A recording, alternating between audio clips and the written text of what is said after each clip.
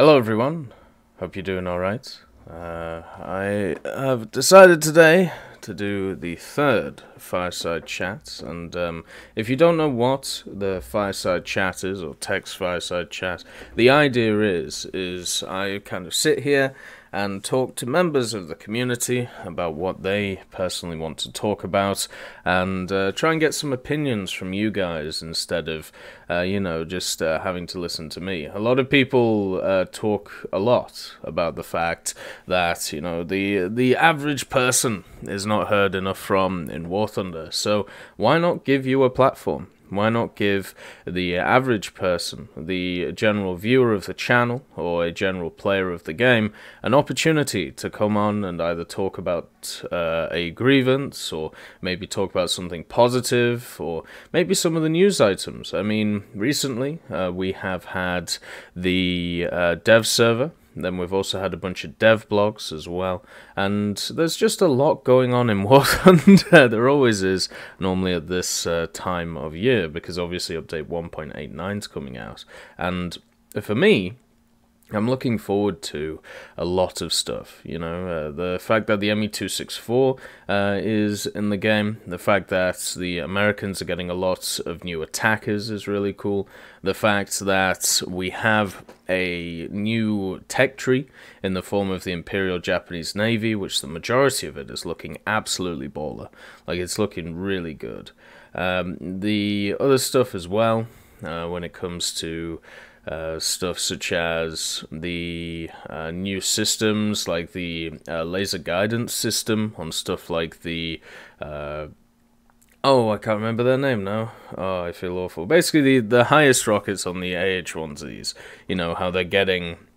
You're able to laser designate a target and then fire and forget a missile. Like we're starting to go forth into a brave new world in War Thunder, and yeah, that's definitely going to happen. But understand that normally the Fireside Chats happen on Sundays, and this time instead we're just doing it on a Tuesday, because obviously this Sunday we had a dev server, so I was kind of busy with all of the videos that I was making. So hopefully, if you have either a question or if you have something that you want to ask, you have two choices. You can either come on the stream itself, and you can find all of the information on the Tech Hub Discord, where you can find, how to get onto the stream. And if you don't want to come on the stream but still want to ask a question, you can leave a question in Q&A for Tech, which is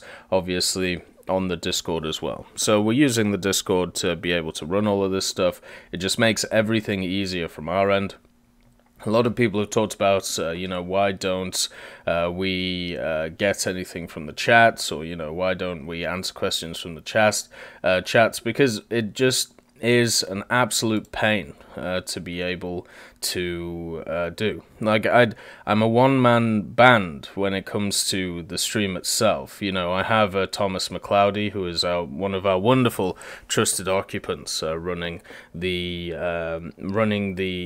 I suppose we'd call it screening for the people, but when it comes to me having a look for stuff, it's only me. There isn't a team of people behind me sorting all that stuff out. So we do have a first question in, and this is from Dar Weasel, and it says, for the Fireside podcast, what ship do you think the USN will receive next in game? I've been doing research recently and enjoying the research very much, and I've come to the conclusion that I believe that the Cleveland class light cruiser will be the next addition. What do you think? It is definitely possible that we get a machine like a Cleveland class. And if you don't know what a Cleveland class is, I'll try and get it up on the screen for you. The problem that I'm running into when it comes to these stuff is I'm trying to personally work out where the direction is going to go when it comes to other nations for naval. Because obviously... what we have is, in naval, you have a situation where you are getting bigger and bigger, right? Japan's just been announced they have 2 heavy cruisers in it. This is insane. So Are we going to see something which is similar for other nations, or are we going to see a continuation of what we already had, which would be stuff like light cruisers, it would be stuff like battle boats, and so on. So if you want to know what the Cleveland class is, this is what it is. It was a development of the preceding Brooklyn class cruiser, so it would make sense to come next into the game. It has 4 666 inches, so very similar to the Southampton that has just been added on the dev server. 6 dual 5 inches, 12 40 millimeters, and 20 20 millimeters. And this is the problem, right? So the key bit to always pay attention to, which is what I'm worried about, is the AA armament on these machines. So the AA armament is the big killer for me when it comes to a lot of these machines, because it basically means that you have a situation where you take away just a massive part of the game. Like War Thunder was built on the premise of combined forces, and tanks and ships don't go so well together, so we have to throw in aircraft. We've just seen added to the dev server 2 American aircraft, which are very much heavily designed for naval combat, you know, the Mauler and also that premium machine. So if we're going to add them in, but then we're going to add stuff which has 20 millimeters on it, plus 12 40 millimeters, plus 6 dual 130 millimeters, you see the problem here, right? And also the belt armor is quite thick, but it's nothing crazy compared to what we've seen before. I think it is definitely possible that we get a machine like this in-game. I mean, we have some very similar machines to it already, but it's just, it would be incredibly surprising to me that if the next thing we don't see is a heavy cruiser for the Americans or for a different nation. Technically, 2 nations right now have heavy cruisers. You know, we have the Soviets with their 2. Now, I understand there's a little bit of confusion with stuff like the Krasny, but from what I'm doing is basically from the British specification of what a heavy cruiser is. The 2 big 180mm wielders in the Soviet tree are technically heavy cruisers, right? And then you've obviously got the 2 which are named in the game as heavy cruisers, which are the 2 Japanese ones. And I've got a feeling to try and sort out this, you know, to try and fix this issue. Well, not issue, but just a kind of balancing thing. They're going to add heavy cruisers for other nations. Now, I have no idea what you do for the Germans, because the Germans pretty much skipped the idea of what a heavy cruiser is, and just moved on to what they call a pocket battleship. So there's going to be some weird and wonderful balancing there when it comes to those things. But I do think it is possible that we get machines like the Cleveland. I would be surprised if we don't see a heavy cruiser first, though, if I'm being completely honest about it. And I think more people would be happy with the heavy cruisers as well. The next question is from Dank Souls. Would you like to see jets at lower battle ratings than the regular jets if their performance is poor enough to justify it? I mean jets such as the P-59 era Comet. Yes, I would. And we even have some machines in-game. And these machines are stuff like the Yak-15P, I believe it is, and even the HU-162. Like, I am a proponent for a wall between jets and props. And the reason for this is because the high-tier props that we have do not match well up against the, let's call them meta 7.0 jets. You know, stuff like the ME-262, the F-80, stuff like the Kicker even. But I'm completely fine with certain jets being under that barrier. You know, whenever you put a rule in place, you've got to have a little bit of leeway with it. Because if you just put a wall straight between jets and props, what you end up with is there will just be some jets which are never used. And these are stuff like the Yak-17, the Yak 15P, the HE162, and other machines of that nature. So what we have to do is put them on the one side of the bracket, which won't technically make any sense, you know, because they will be jets, but they'll be in a environment which is in completely props. But I think for the general health of top-tier props, it is a good idea to put the barrier there. And a lot of people have asked me why, and it's because props just do not match up well against jets, and it's not fun gameplay. If you've ever tried to spade the I-225, you'll realize that you get up tiered a lot, right? And in that up tier, you, the majority of the time, spend it fending off jets which are much faster than you, and all they do is they look at you, they try and head on you, they then dodge, and then they do it again and again and again. This to me is not fun and engaging. This to me is whoever gets the first shot in a head-on. And yes, you can increase your chances of a head-on, you know, it is possible to do so, but it isn't fun. And I know that's subjective, but then again, most or majority of opinions are subjective, and it's just how I feel about the scenario. I would much prefer if we had it that the majority of jets faced the majority of jets, and the props at a high level fought each other. And I think with additions such as the I-225, the Yak-3U, which is in the files right now, the what else do we have? The P-51H, the Spitfire Mark 24s, we're getting there. But obviously the issue is the Axis nations, because, well, they lost the war and weren't able to produce anything that would be even close to a Mark 24, which was given its proper war emergency power. So, yeah, it's just a simple one like that. The next one is from Ben Shapiro 2, Electric Boogaloo.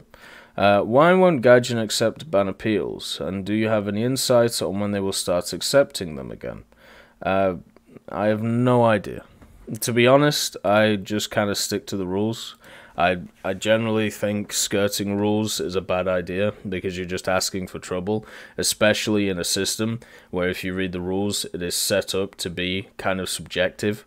So the issue that you have is whenever, if you're trying to be edgy, let's say, or if you're trying to be, you know, an edgy person, you're always going to land on the wrong side because it is much easier to just deal with you than it is to be able to, you know, worry too much about your issues. Like when you've got a community which is over 100,000 people, and you have like 50 or 100 people who are being incredibly edgy boys with either their names or with what they're putting in chats, it is so much easier for the company to turn around and just go, prick.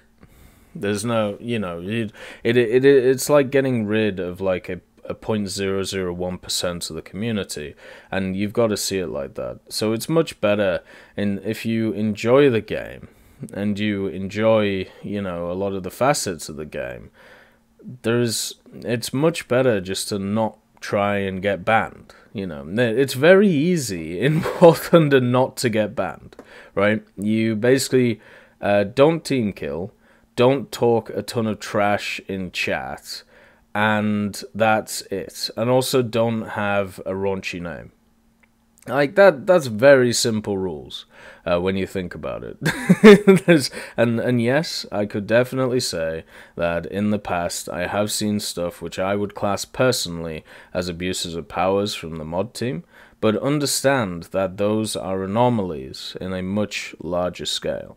So it's very hard to, if you are in a situation where you need to put in a ban appeal, it is very hard for me to not believe you've been trying to skirt the edge on rules. Why not just stick to the rules and just play the game? Because unfortunately, at the end of the day, you're only one person against a community of thousands and thousands of people. So you will be seen as innocuous. It is unfortunate, but it is the truth.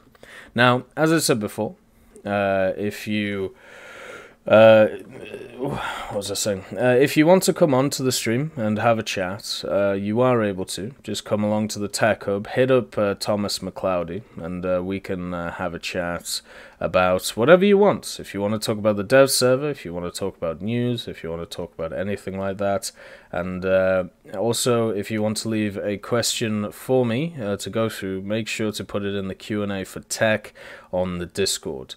And Ben Shapiro 2 says, it's easy to get banned if you're just playing good at the game too. That's not true. They do... I know, like, a lot of people think, oh, I'm just... I get reported all the time because I'm amazing at the game and I must be... They must think I'm hacking. And it's like, well, okay, then they review the reports and they realize you're not hacking. Like... what do you want? What do you want them to do? Like it's as simple as that. If you have the mindset that you have got banned because you are too good, then all I've got to say is that is untrue. They can't just ban people for being too good. That makes absolutely no sense to do in this situation. So yeah. I'm definitely not. I'm definitely not down for that opinion there. We also got a dev blog today, didn't we? That I haven't really looked at yet for the Hunter. And also, if you want to talk about World War mode, that's also a topic that's on a lot of people's lips, because there is the fact that when we talk about World War mode, there's a lot of people who aren't happy with it, and then there's a lot of people who are happy with it. And it seems to be the disconnect between squadrons, and also the disconnect between... what's the word? There's the disconnect between people who are active in squadrons and then the single players. So World War mode is obviously set up to be a place where squadrons battle each other in large-scale engagements, right? In squadron battles, you have the scenario of doing a minor battle for a minor squadron against another minor squadron. But World War mode is designed for large squadrons to compete against each other, something that has never been there in War Thunder. And I feel like a lot of people, because of the change, are going to be annoyed by this because of the fact that they have to either play differently, or the fact that it isn't the same as what it was before. Like, I've heard a lot of competitive players not liking World War mode, and I think it's because they'll have to expand their squadrons.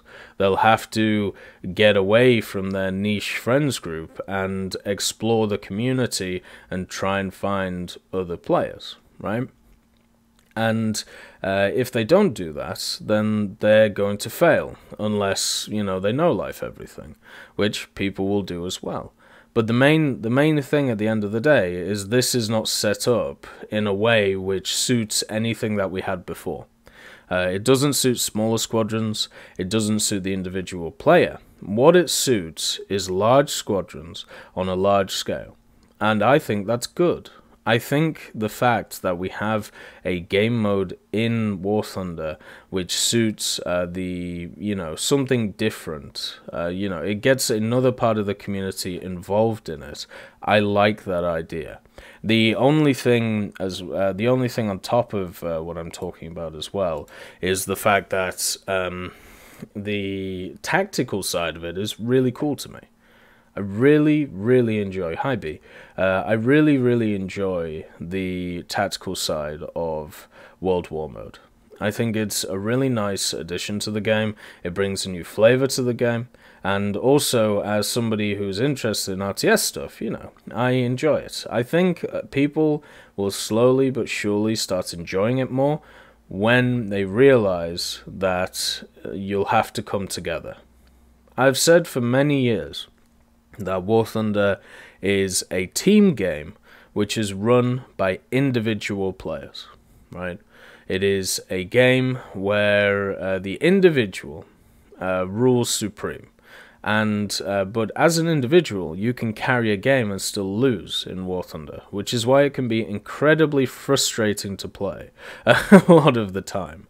And therefore, for me, it is nice to have a mode where the individual player in each battle does still matter a lot, but the cooperation of the team and the cooperation of the squadron is much, much more important than the individual player. It feels like you are part of this larger thing, which is something that we haven't had in War Thunder. Instead, what we've had is situations where it has literally just been, oh, can you kill that guy over there? Okay, well, you've killed that guy, you've won a flank, and hopefully your team has won the other flank, and if they haven't, well, you've lost. So it's just, it is just how it is. There are definitely issues with the game mode. I think, personally, if you want it to be more of a competitive mode, you would have to lock the you would have to either do one of two things. You would have to make it so random players can't join the top echelon battles from teams, or you would have to make it so the it would be completely randomized. So instead of being able to pick and choose which operation you go into, you would have to be able to instead of doing the being able to pick and choose what operation you go into, you would have to do it randomly. So you just click a button, you would say which side you would want to fight on, and then it would just plonk you into a match. So have a secondary matchmaking system for it to work. Otherwise it is open to abuse, and that is something we've seen recently. Sorry, my wife has just emailed me, so I'm just making sure everything's alright. Fortunately, wife comes first for you guys, and she always will. Let's see.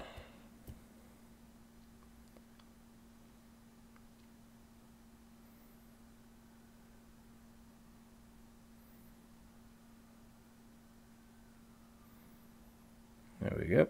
Okay. But yeah, I think people are looking at it wrong. To be honest, or they're not looking at it how it's supposed to be set up, and that's fine. You know, it is how it is. Here we go. Chapaskew says, do you think that there will be any more vehicles added for 1.89, or is all the vehicles in the dev server final? Well, one of the things that we see constantly is that we have a situation where on the first and second dev server there are always vehicles added. So remember update 1.87. The Leopard technically wasn't on the first dev server. it was there in spirit, and I even did a video on it, but it wasn't technically there.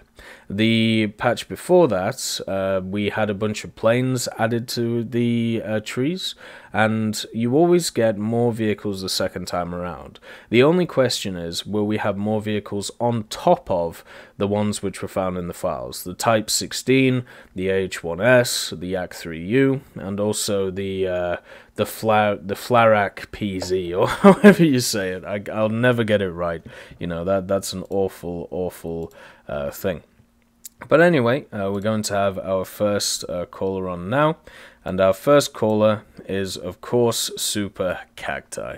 So I'll make sure to make sure that everything is set up, and of course everything is broken on me. Anyway, you are unmuted, buddy. How are you doing today? Yes. I am doing good. How are you?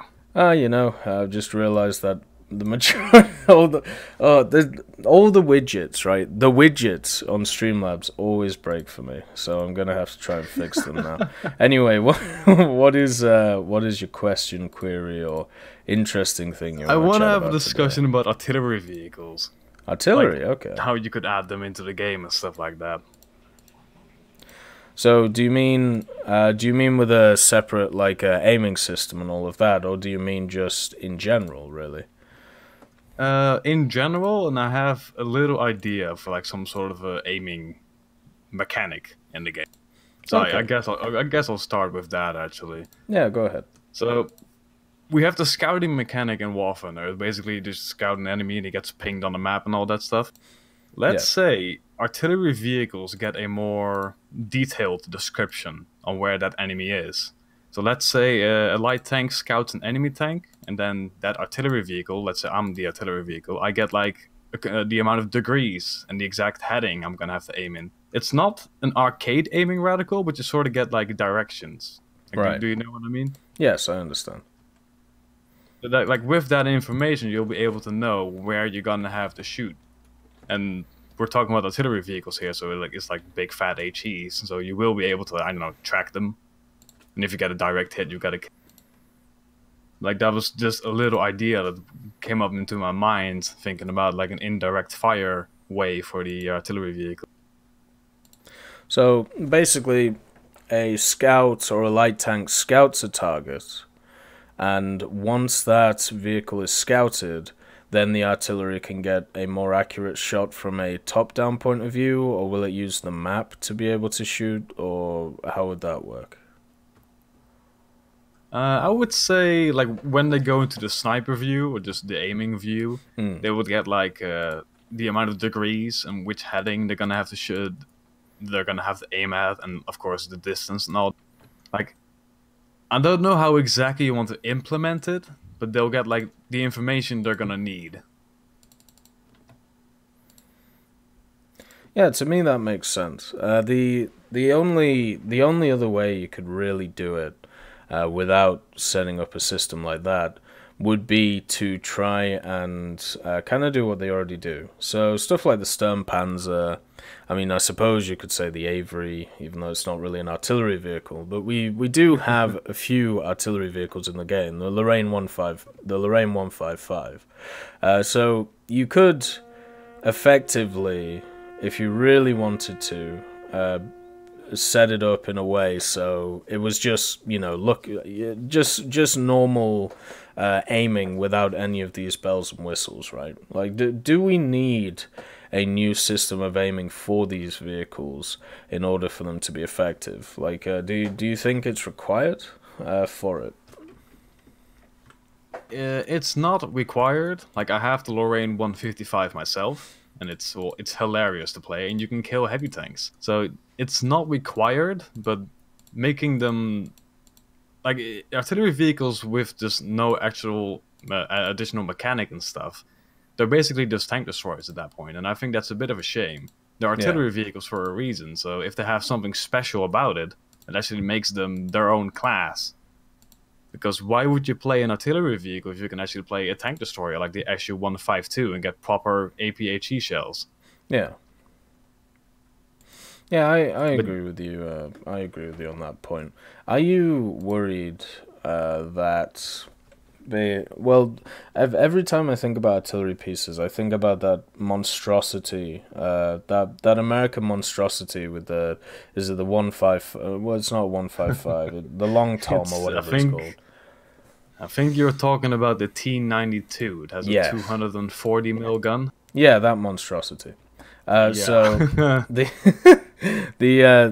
finally I fixed it. But the the issue is that I think of is because I believe that thing. Actually, no, I'm not going to go into that.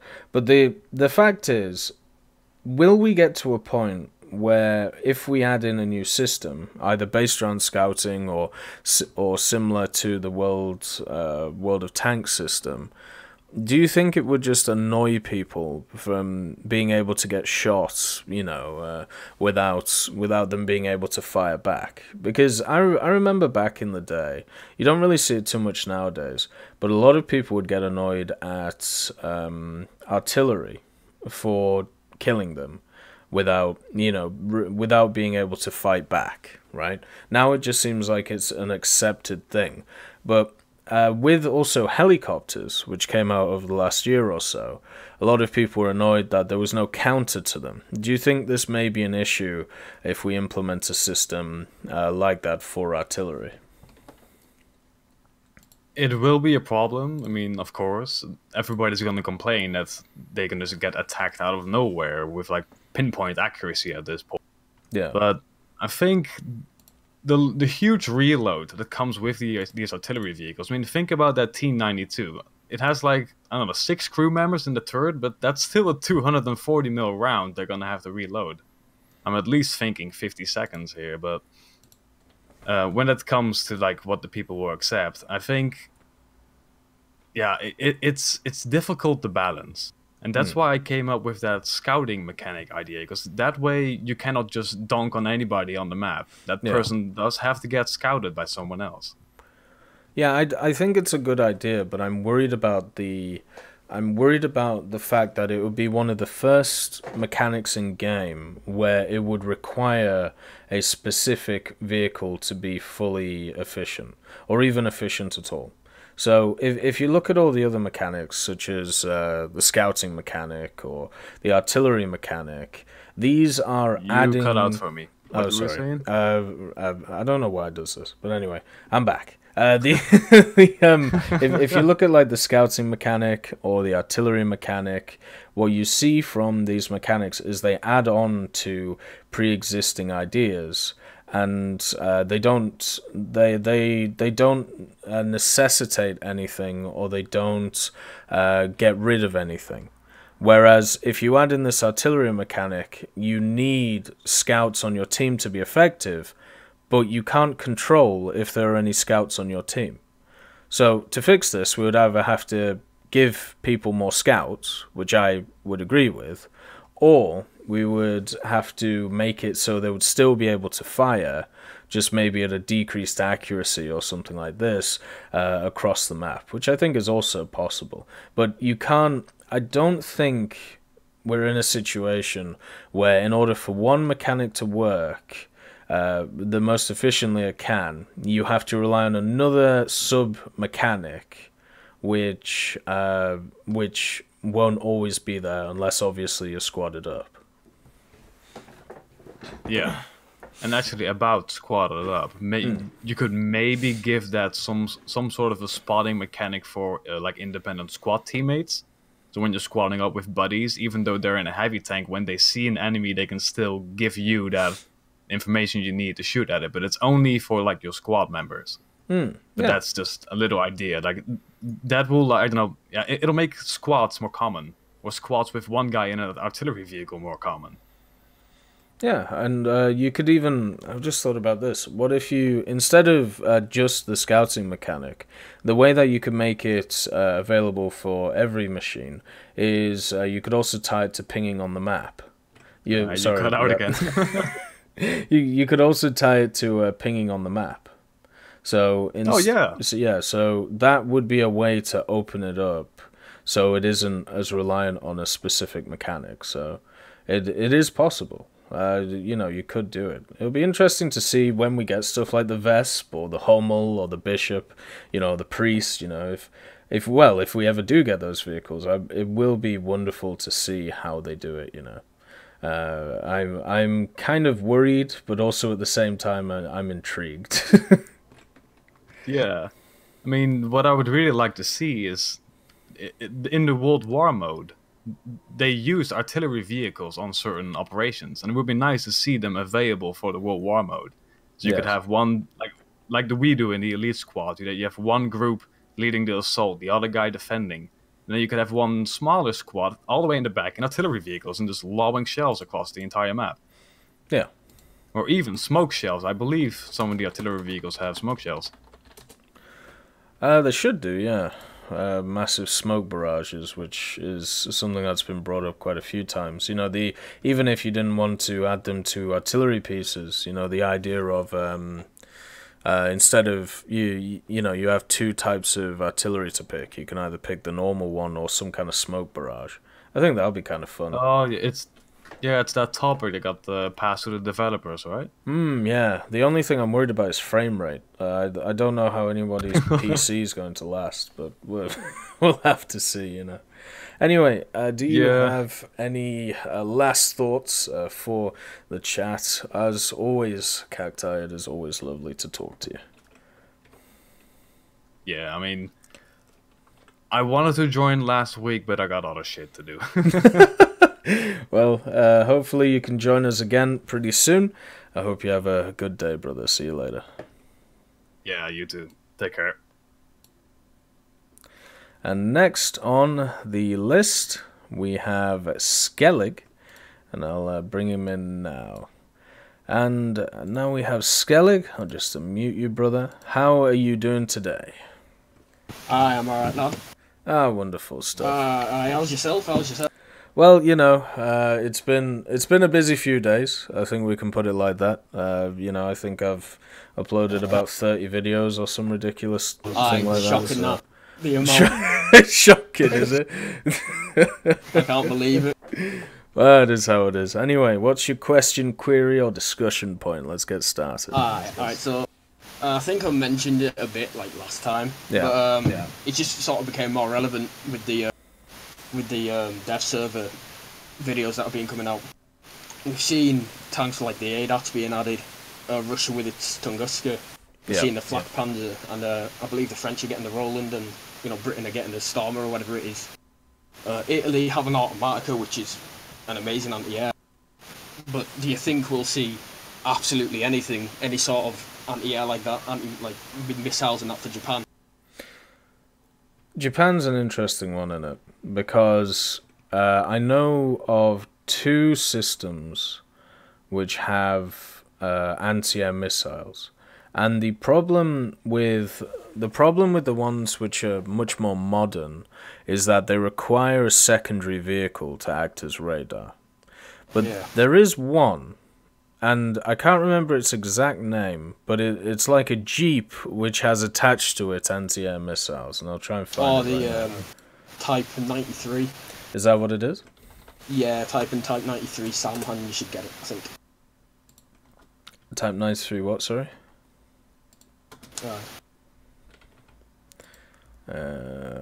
Oh, I can't remember. Anyway, but the main thing is, as you said, that is the only one I can think that's available, right? Like out of the Japanese vehicles. Well, I mean, I think probably the easiest that they can add, and like it's not even a new vehicle or anything, is just the secondary warhead, for the Type 79 missile and the Type 89 IFV, which is a fragmentation proximity missile. And I think having that would just be easier than another vehicle, as it's just be a modification. But would it have radar tracking?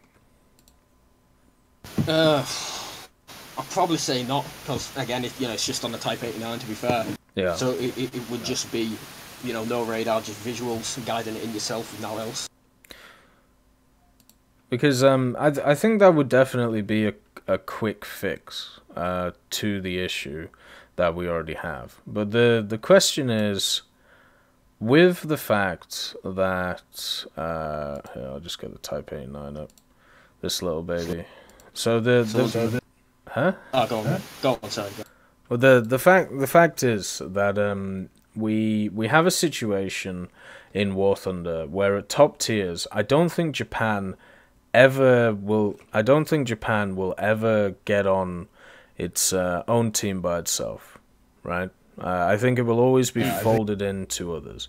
Now, I'm not a proponent of this, but it is at least an interesting thought, where if you have a nation such as Japan, which is never going to be on its own team, is it required to give it a, let's call it a SAM system, because there should always be ones available for it anyway in the form of its allies?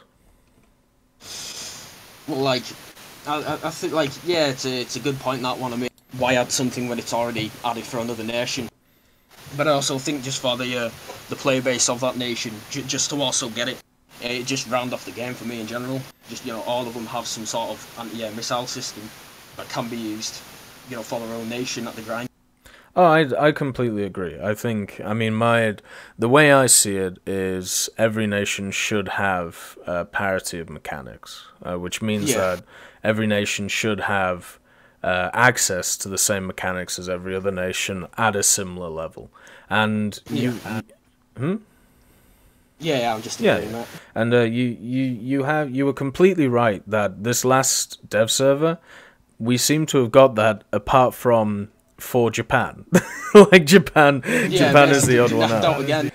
Yeah, exactly. So the question is, you know, do we address that, or do we maybe give it an advantage in another area? They still technically have, after this update, you know, the best jet in the game.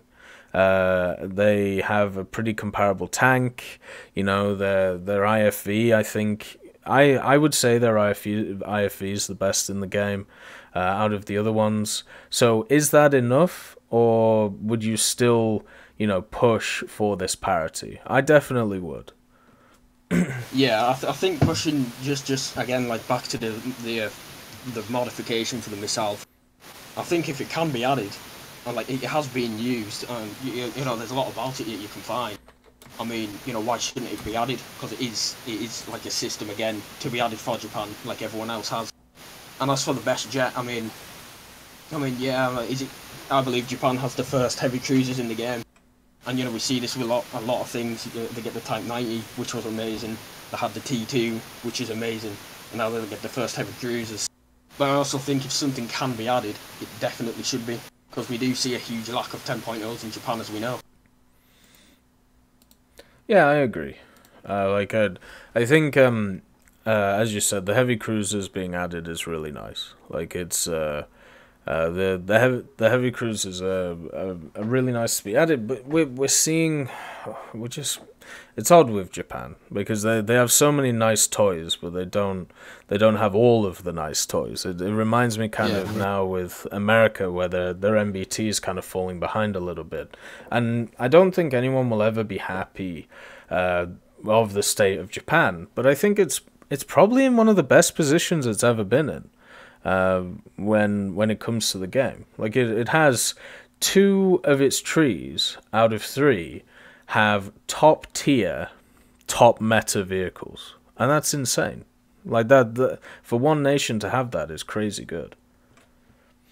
I mean, yeah, for sure. I mean, like the Type 90, probably one of the strongest, and you know, it is an incredibly powerful tank. But you look at other nations. I mean, I'm not just saying this. I mean, I think Britain also suffers a bit for this as well, and the French. But you look at nations like Germany got a couple, Russia and America. You know, they've got a complete lineup of 10.0s. Yeah. I mean, yeah, the Type 90 is good and all, but the second it's dead, you're in an 8.7.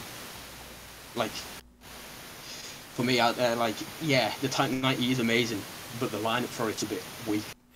Yeah, I agree, and we're seeing with nations such as Italy, such as France, and I suppose with Britain as well, we're slowly getting there with the MBTs, right?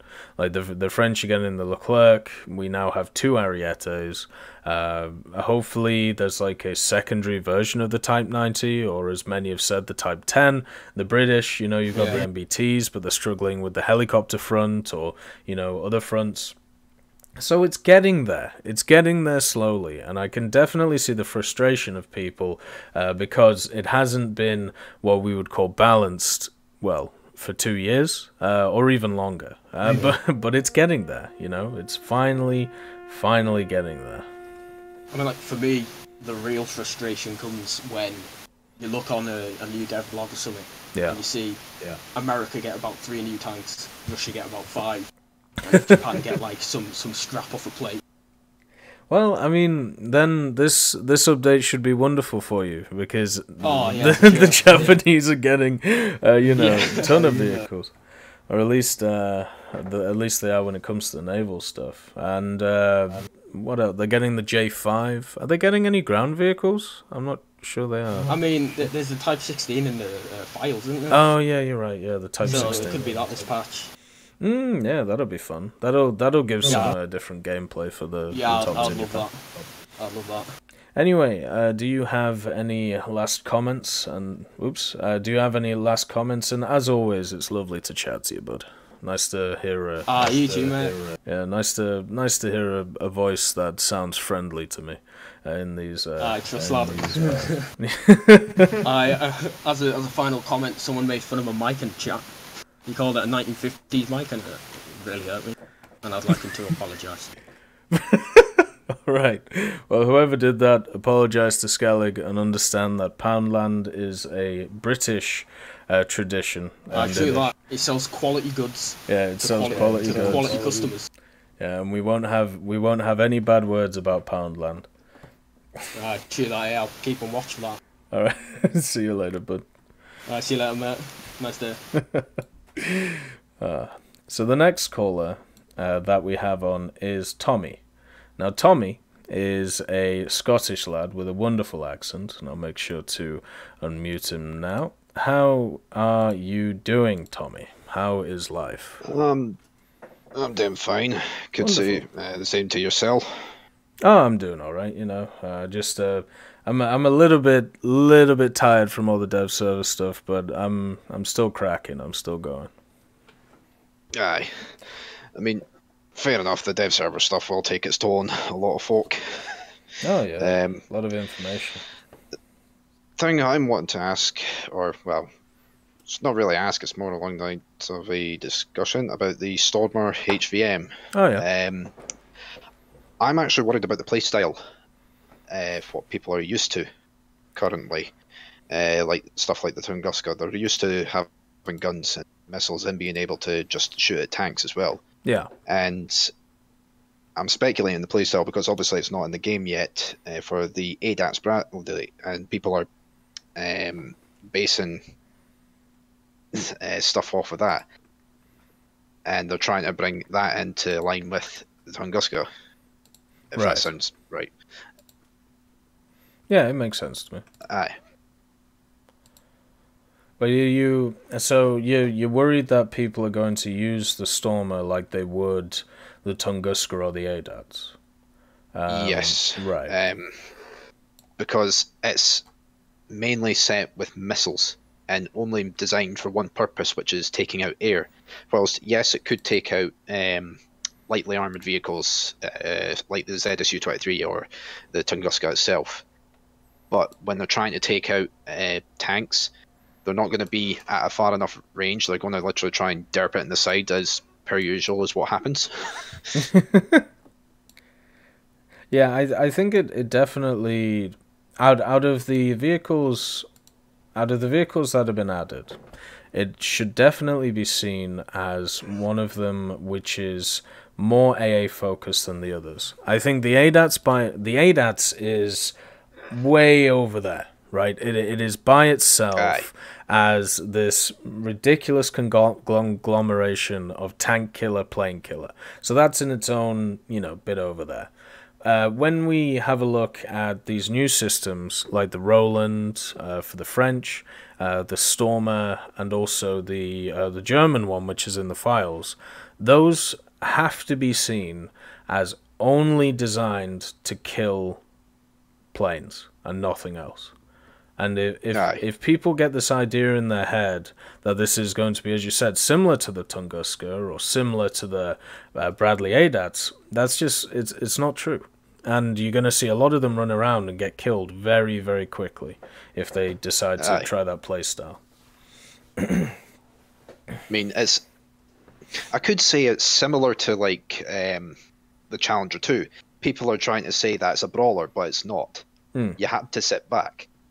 It's the same with the Stormer HVM. You have to sit back and you have to just be looking out for air. Yeah, there's going to be somewhat similar in the sense. There's going to be no aggression with the Stormer. The only aggression it has is going to be annihilating anything that's in the air. But I am if we have a look at top tier Britain, right? We have so many defensive vehicles. I mean, even the Hunter, which is getting added, that to me is a defensive vehicle as well. Like there isn't a lot of offensiveness, I mean, if and when they do get added helicopters, we don't have very many attacking helicopters as well. So we're kind of limited because the RAF, in their wisdom, or should I just say the MOD in their infinite wisdom, they decided to go with logistics because logistics is more important for obviously long term, and then they decided to go with attacking capabilities. Yeah.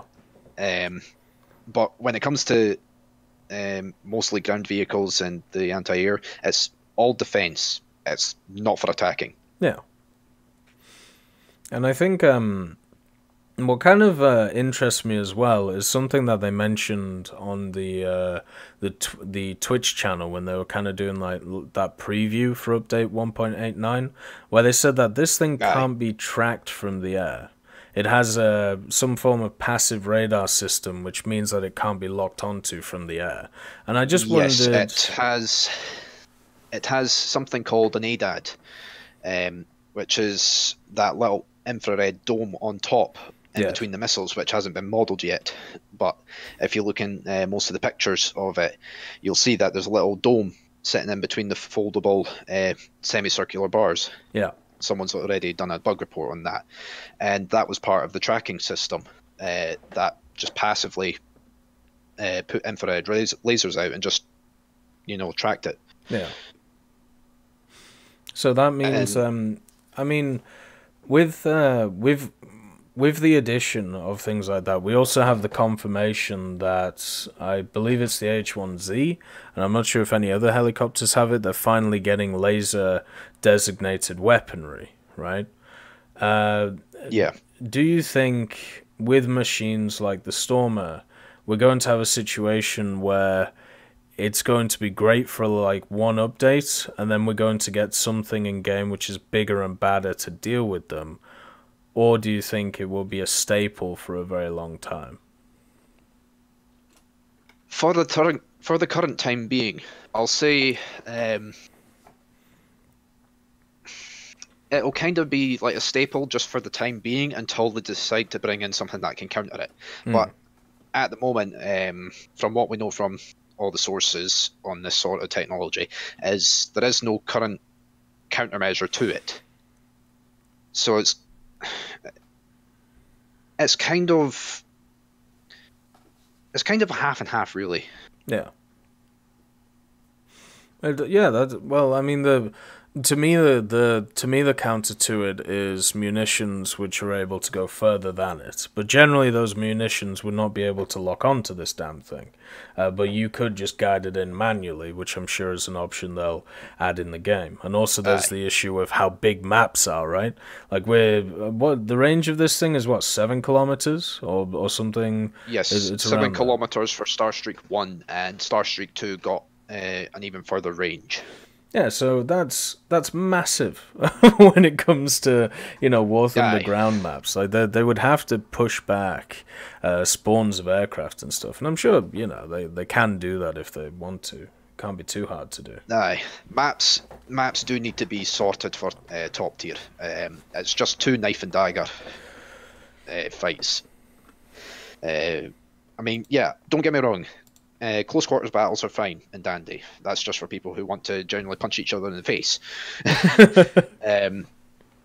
Whereas with the top tier, you can snipe for miles or kilometers, wherever you are in the place of the world. You can snipe for donkeys.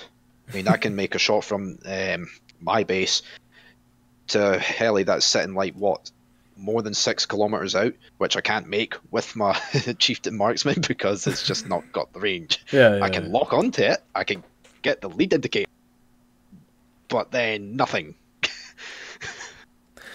But yeah, maps do need to be sorted, and they need to be bigger for these sort of vehicles, because obviously the helicopters will need to have the chance to actually be used the way they were made to be used, which is down low, sneaky pop up behind trees. Now, the only thing that comes to my mind is how will they actually get the radar to not lock onto you behind the trees, because that's what's currently happening at the moment. Well, did you see there was a screenshot of... Hello, Bernard. There was a screenshot of... it was radar from a top tier plane. I can't remember what it was, but it showed interference on the ground, and this was obviously on the dev server. Hey Bernard, come here, buddy. And I'm wondering would you be able to put in a system like that for the radar on the ground? instead of from the air, and just make the interference, the trees and everything like that, and work it through that idea. Yes, that would actually be fair, because the helicopters and planes will have something to counteract the laser, like any laser signatures or radar. And that plays into their playstyle, where they can get up close, and then you have to actually physically guess where they're coming from. And before you know it, you could either kill them or you die. Simple as. Yeah. Yeah. Yeah, I think you're right about that. Sorry, I was just messing with the cat. That's alright. Having the interference for trees, mountains, houses, you name it, it all comes into play with radar, because it diffuses the signals that the radar gives off. Yeah, because so it can't. Go on. So it can't get a defined target to lock onto. I think the biggest issue for me right now, which is one which all ties into this, is the fact that these ground AAs can lock onto machines through the floor, and also through trees and stuff. So once that's fixed, and rocks, and rocks and mountains and everything. So hopefully, in the future, that's fixed, and I think that would give way more chance for helicopters to do stuff. I don't think against the Stormer it will give that much chance, but maybe against stuff like the ADATs, which has slightly slower, missiles, instead of these the Stormer ones, which just, God, the Starstreak missiles are crazy fast. On the dev Mach server. 3.6. Yeah, it's ridiculous. Like, how do you do anything? 1250 meters a second, from what it said on the dev server, which translates to Mach 3.6. Which is ridiculous. It's completely ridiculous. Like, it's crazy. I mean, people will say that they'll be easily avoidable, but you're trying to dodge something that is about 3 times the size. Well, 3 times the size. Okay, I don't know why I said size. But yes, 3 times the speed of, say, fastest jet in the game, which is the T2. And yes, I will admit, you can sometimes outmaneuver them, because I believe when they were first test trialing the Starstreak missile, it was a bit hard to actually lock onto the target. And then they counteracted that with the 3 darts and the laser grid system that Thales themselves brought out a video and explains how it works. Yeah. And therefore you've got more of a chance of hitting the target with 3 than just 1. Yes. Yeah, it's I think if we're just talking about raw AA, I definitely think this machine is the best one in the game now, compared to the others. And it's nice to What I'm interested Go ahead. in is how the laser system will actually come into play with a lot of other stuff, like the helicopters. How will it actually get working correctly? Because currently, at the moment, from the dev server footage, I believe you've seen this yourself, the sights don't exactly match up with what it is, because the missile itself should be able to beam right, which corrects its thing, and currently you have to aim forward like an ATGM. Yes. Yeah, it's everything is. I don't think they've added in a new system for how it's guided. I just think it's. I just think they've copied the other one. But as we've said, like, first dev server, anything's possible from this point. It's just it is stuff happens to change here and there. Yeah, exactly. And let's. What was I going to say? Sorry, my cat's just being annoying. That's all right. Do you have any last comments you want to say to the chat or the stream while we move on to the next person? And once again, thank you, Tommy, for coming on. It's always nice to hear you, bud. Thank you. To the chat. No, I'm not Scottish Koala. I'm from Fife. He is from Glasgow, or Glasgow area. Alright, see you later, bud. Alright. See ya. Have fun. Tommy's great. He actually came along and good morning, Kaza. But he came along during the Battlefield Engineer event and slotted into the voice channels very well. Lovely to chat to. So the next person that we have along on the list is Ben Shapiro 2, Electric Boogaloo. So I'll just make sure to unmute you, bud, and let's have a chat. Hey, bud, how you doing? I'm doing alright, how about you? You know, surviving. What's your question, query, or discussion point? Let's get this started. So, I come from a smaller squadron. I have 48 people in here. We only have 30 that have played squadron battles with us. Right.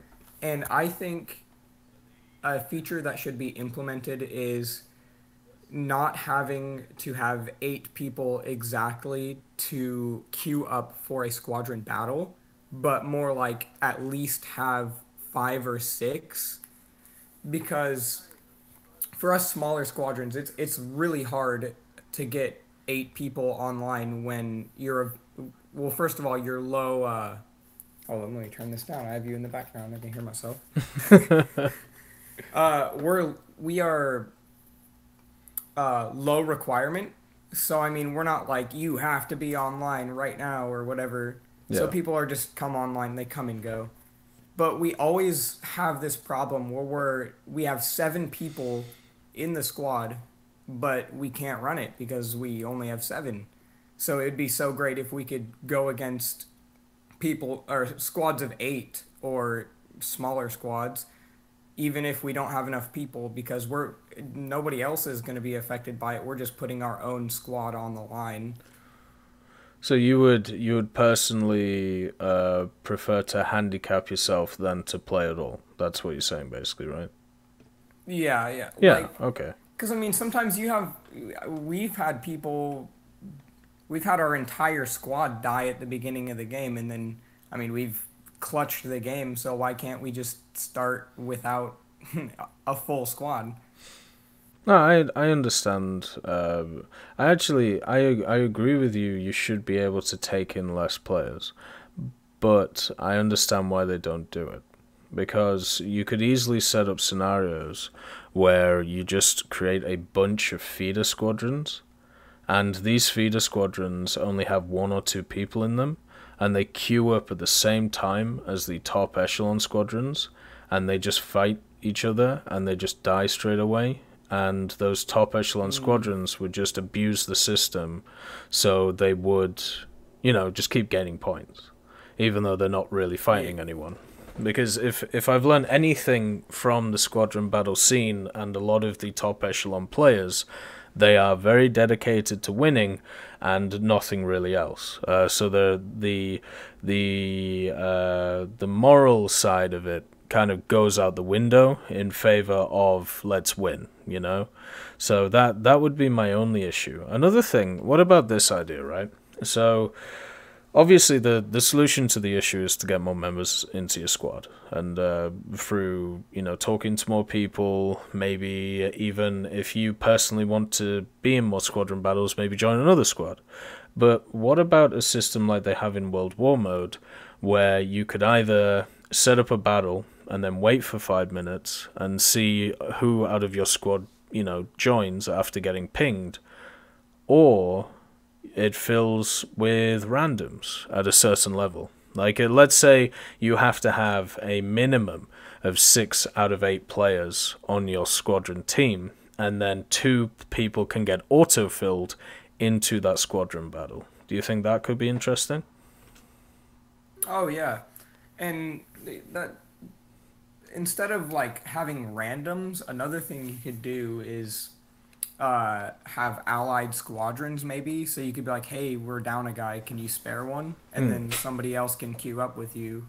Yeah. But then the problem becomes the same thing with the first thing, that they could just boost, but we would have to they would have to make it so that if allied squadrons are allied, they cannot play against each other to prevent that issue. Yeah.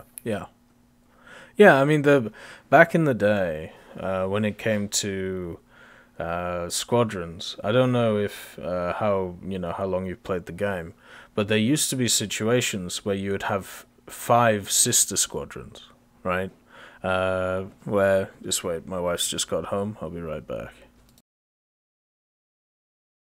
All right.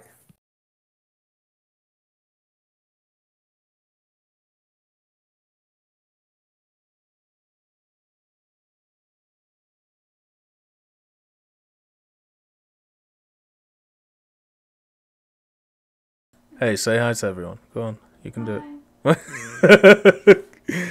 What? Why are you so scared? I think there was a spider on me. Well, hopefully it's gone. I'm gonna do my hair. Alright, okay. I'll see you in a bit. Alright, I'm back. The idea is yeah, there was like situations. What? Oh, where's he gone? Anyway, I'll finish the thought. So there were situations where you would have like 5 or 6 sister squadrons, and then they would fight each other, right, for squadron points or in practices. And there was a reason why Gaijin dissolved all of that stuff, because it was very easy to abuse the system. And yeah, so it's kind of as simple as that. And unfortunately, either I've dropped or Ben Shapiro's dropped. But I would like to say thank you for coming on. And he always, I've talked to him only a few times, Ben Shapiro too, but he has got a wonderful way with words, and I hope to chat to him more in the future. He's definitely one of those community members that does have a lot of insights about different and interesting topics when it comes to it. Anyway, let's get the next guy on. The next person on, and probably the last, is Sith Does Discord. Now, Sith is one of our trusted occupants. He's a lovely guy, and let's have him on last to finish off the show in a wonderful way. You're now unmuted, Sith. How are you doing today? I'm doing fine, thanks, Tech. How are you doing? I'm doing alright. So, what do you want to talk about today, Sith? I want to talk about the potential for the spotting mechanic on certain aircraft in the game. So, interesting. So taking the light tank spotting mechanic and adding it to aircraft which either were more reconnaissance aircraft in real life or maybe need a little bit of boost in the game. Yeah. Interesting. Yes, and also mainly for hydroplanes as well, because I believe this is a mechanic that could mainly work in naval if they ever added larger ships and hence those larger ships. For example, if you wanted to spot an enemy fleet, you could have your reconnaissance aircraft spot the enemy fleet. And an excellent way around this is if the reconnaissance planes maps close, the enemy the enemy ship AA would do what enemy ship AA does, and, well, they won't be a plane for much longer.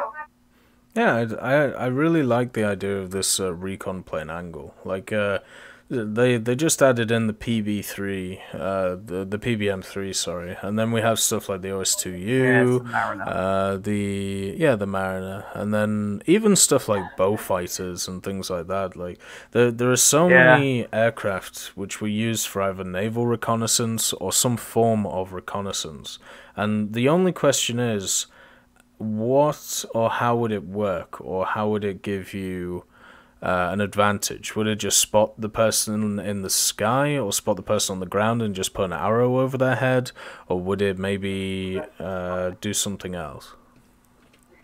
It could, again, mainly for a naval approach, it could also offer the range of the enemy ships, like a rough estimate of the range. So not a that skill increasing with the skill that the plane spotter has. Like I have commanding, tank loading and stuff, and G tolerance. It could be one for spotting as well.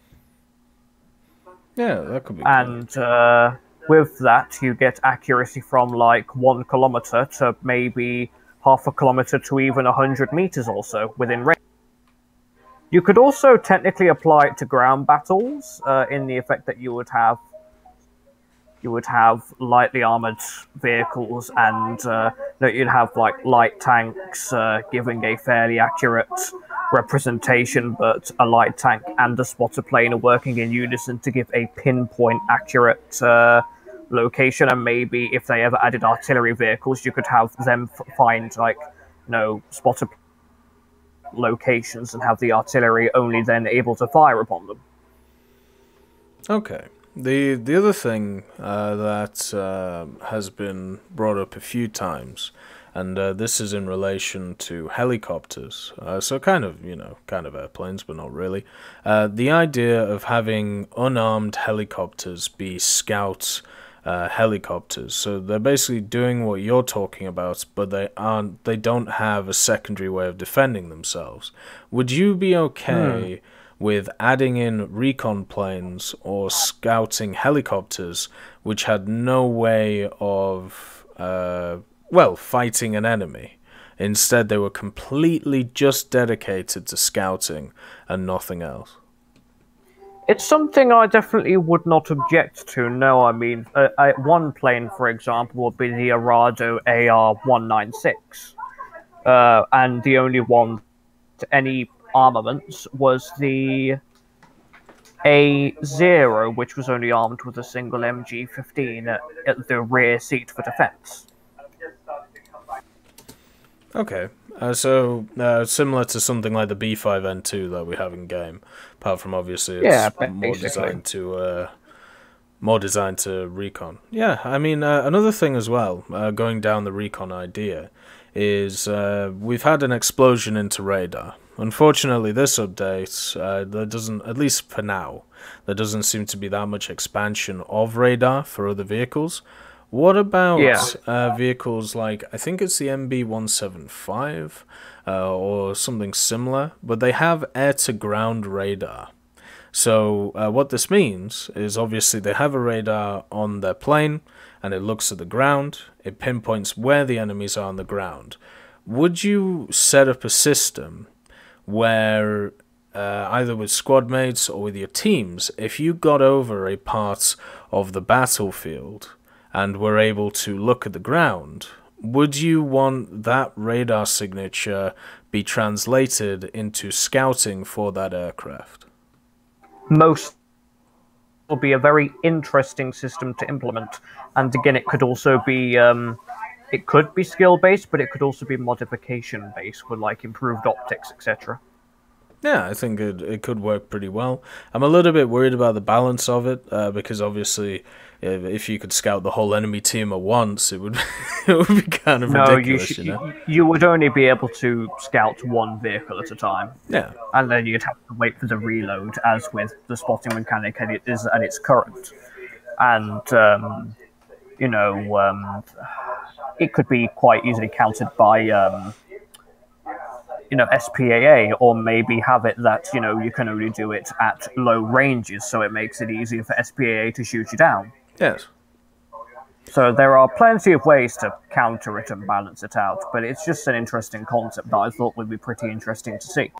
Yeah, the only thing I'd be worried about is if one team has a ton of recon planes on it and the other team has none. So you have a massive imbalance of power.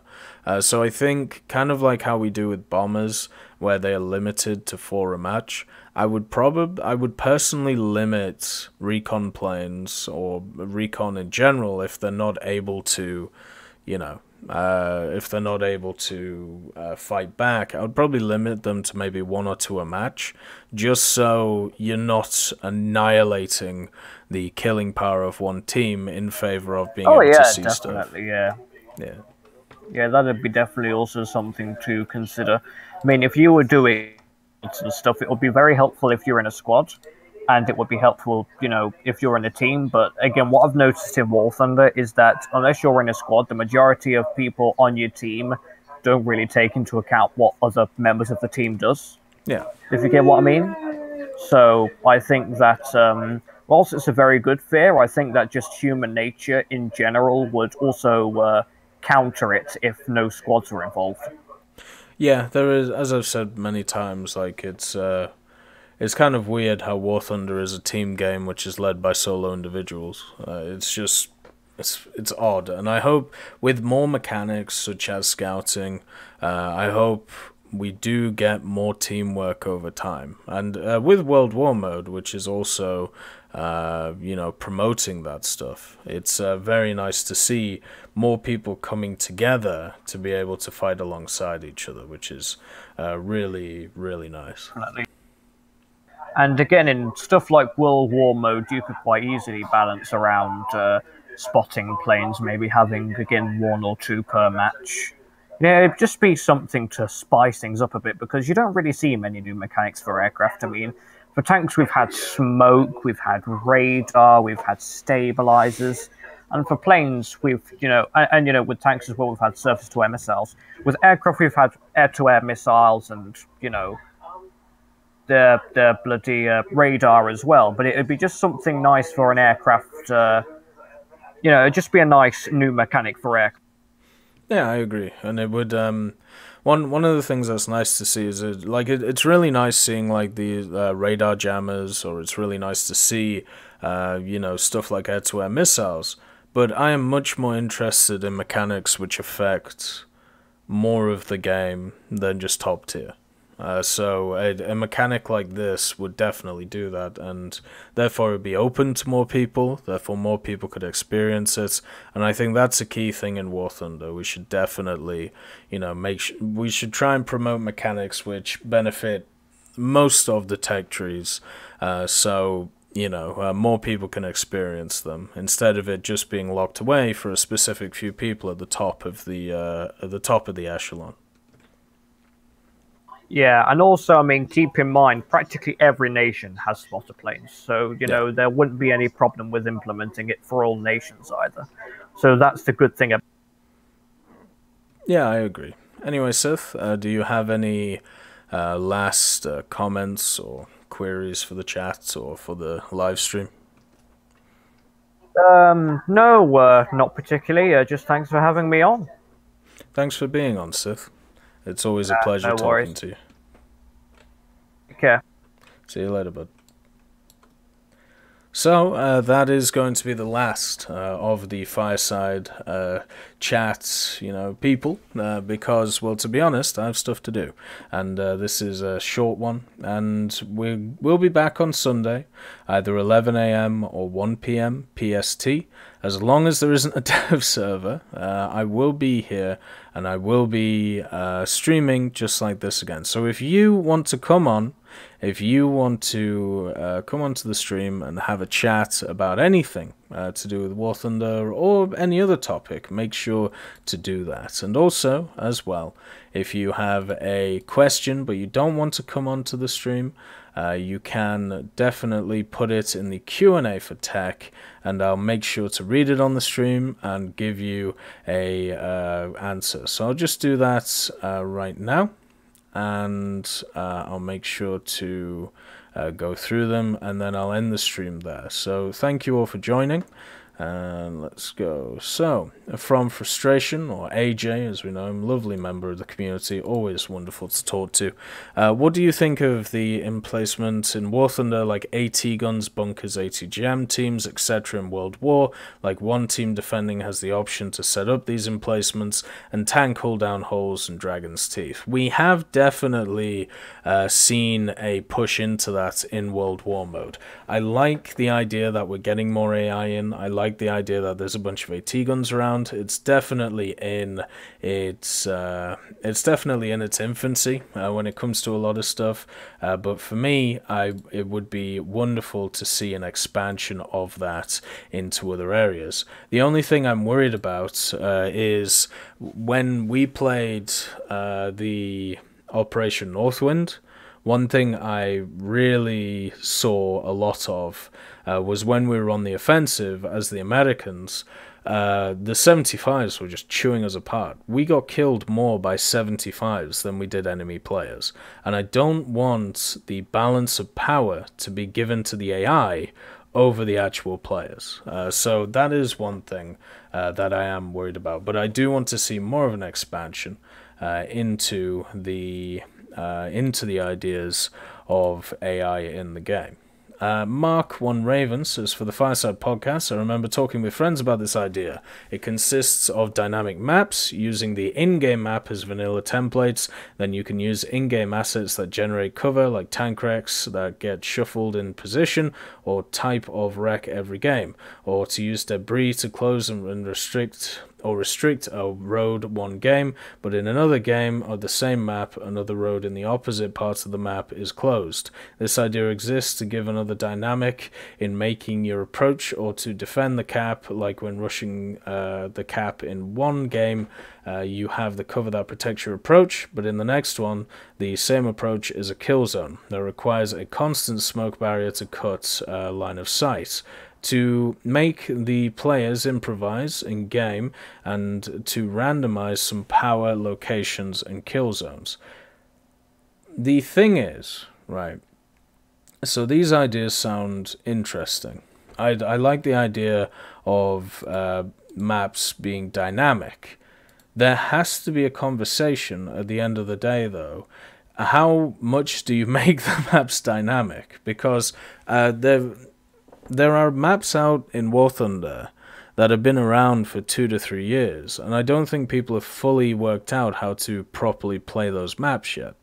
And if you throw in this idea of a dynamic gameplay when it comes to the destruction of the map, it can confuse people a hell of a lot.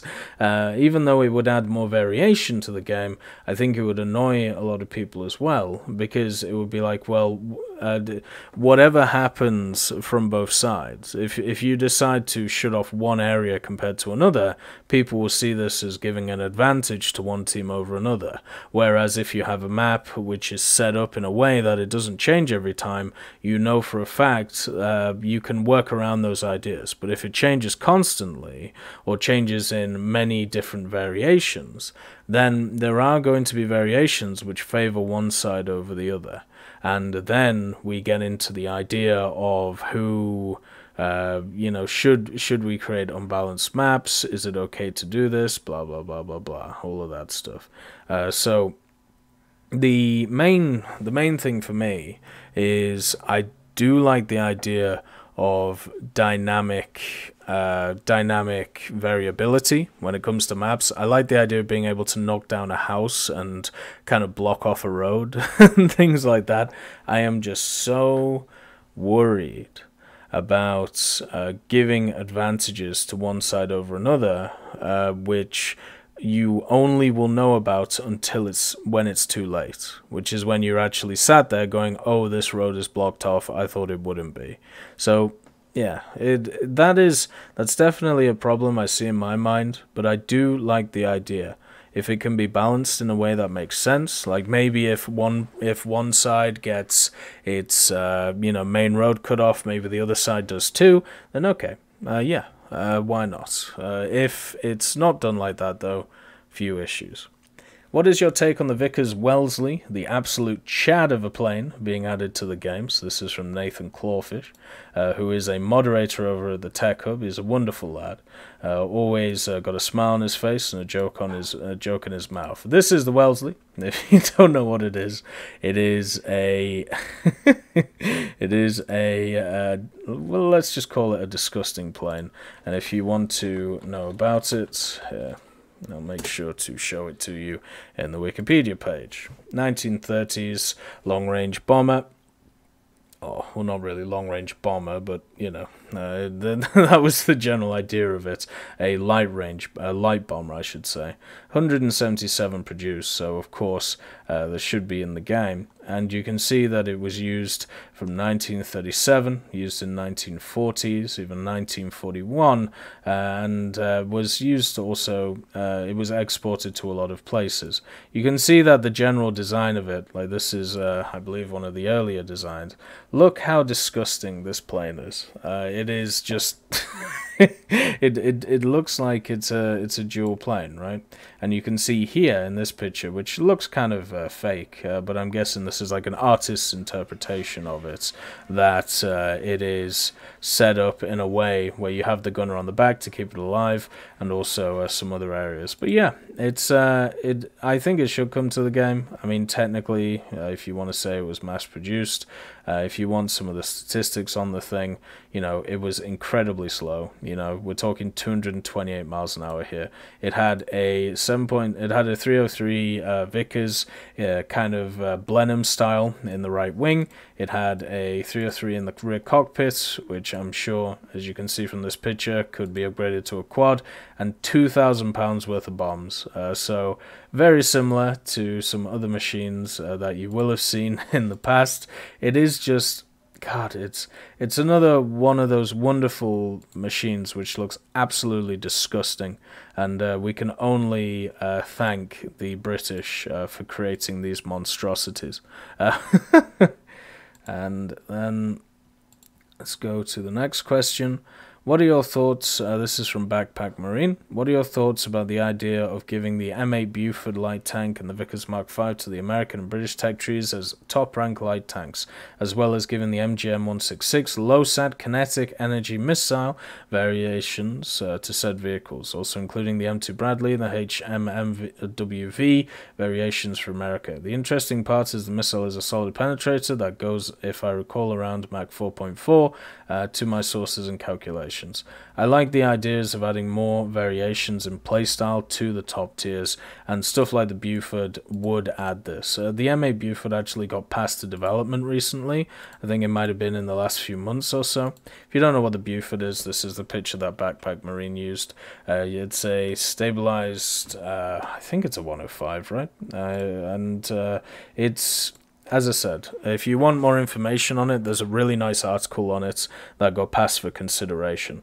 So yeah, it is at top tiers, and mainly though at mid tiers and low tiers, light tanks are still not really powerful, but there are a lot more options that could be added to the game right now, and these do facilitate some of those options. So of course I'd like to see them added. The question is, do we give them scouting? And I think yes, I think we do. So the low-sat M8 and the low-sat on the Vickers Mark V chassis and all of the other ones, I think will eventually come to the game as well. With the fact that we will get more missile-carried vehicles, and the Soviets have some crazy ones, the Americans have some crazy ones, so I'm looking forward to them. And Chapascu says, what's happening with the squadron vehicles?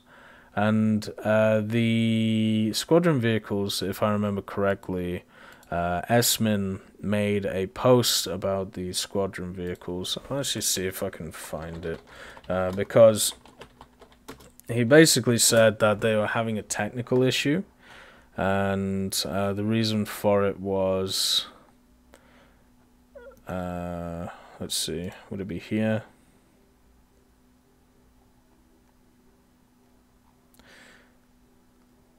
I'm not sure, but yeah, the basically they were having issues with adding them in because and I think the narrative that I saw was since they're squadron vehicles, you're going to need squadron activity to be able to get them, and I think there is an issue with either Xbox players or something like that where they can't join specific squadrons or any squadrons, or that's all I've heard. I'm not sure if it's true or not, but that is the narrative that's going around. If they're running into other issues, one thing I will say is on the dev server, they got rid of the text file, which meant that you couldn't see them.